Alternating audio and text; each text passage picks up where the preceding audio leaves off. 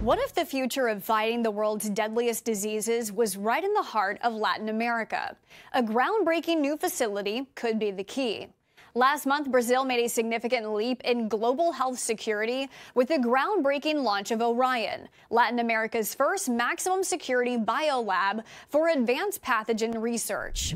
The Orion facility spans an impressive 322,000 square feet and houses BSL-2, BSL-3, and BSL-4 labs, making it one of the most advanced pathogen research centers globally. These different biosafety levels determine how secure the labs need to be, with BSL-4 being the highest for handling the most dangerous viruses, like Ebola. With the facility's advanced imaging techniques, researchers can explore how viruses and bacteria affect human cells, tissues, and organs, advancing the fight against infectious diseases.